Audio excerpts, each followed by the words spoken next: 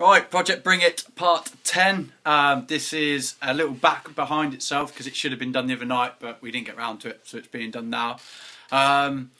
So in with freaking nutter behind me, Mr. Dan Bentick. Right, guys.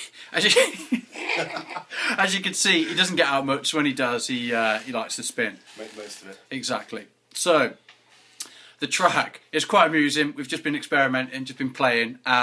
He's took my donk off me. I've stripped him of his donk, so he now feels less of a man. But what can you say? The track itself was it's a bit of a bootleg remix slash bit of everything.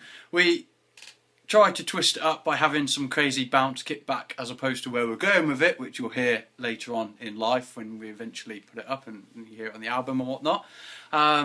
It kind of works, kind of doesn't work, not really sure, so we're playing it safe. It ruined it, basically. It did, yeah, alright, it ruined it. It was shit.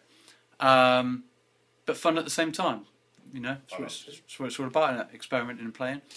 There we go, yes, so we give it a name?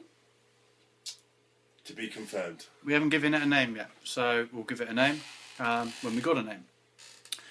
There's nothing else really to say, is there? It's, you know, we are where we are. We're about halfway, just in fact, no, we're just, yeah, about over halfway. We're near the end, really. So, it's sounding great. Really impressed with it. Really happy. It's the 11th or 12th track of the project now. Maybe even more than that. But yeah, it's good. I'm excited. I like it. It's been fun. Anything from you, Dan?